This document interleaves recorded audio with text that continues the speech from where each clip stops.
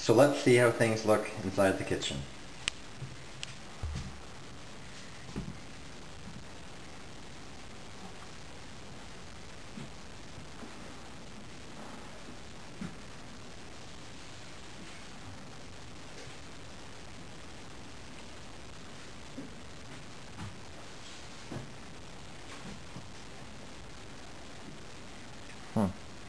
So the fridge is going to go here, and the washer dryer is going to be stacked up in here, and we're going to have a little computer center desk there, and a little closet right here, and there'll be a little peninsula countertop here between these two windows.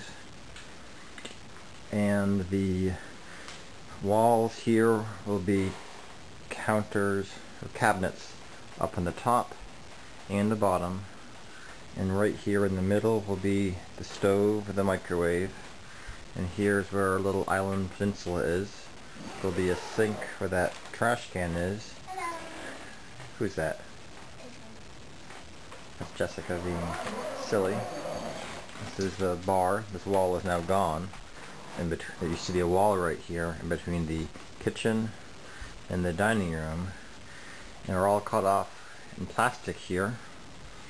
And this is where a little built-in bookshelf used to be. What's that called, Jessica? What? What's the built-in shelf called? I call it A hutch. But we took it out, and now I'm walking right through two walls.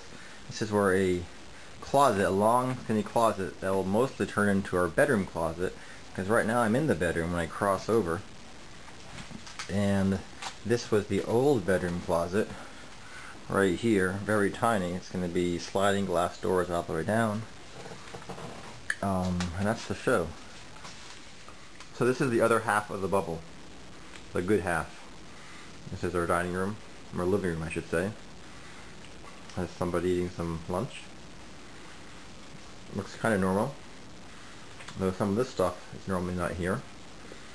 But as we head into the dining room, it starts to look different.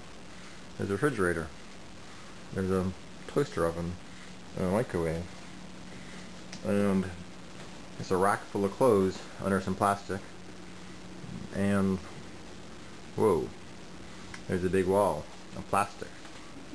So as we back out, we can see that our dining room has been cut in half right beneath the ceiling fan.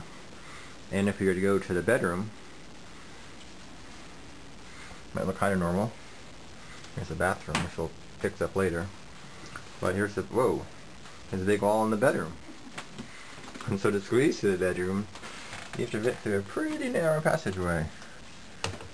And our bedroom now, which has lots of laundry we have to fold, which I just washed. It looks normal except for the laundry, except if you look at this side, whoa, there's a big plastic wall cutting through our bedroom. And let me demonstrate in a moment how tight this passageway is. So let's look at Jessica walking into our bedroom. Doo-doo-doo. Hey, she made it. Barely. Not getting more pregnant, Jessica. Oh.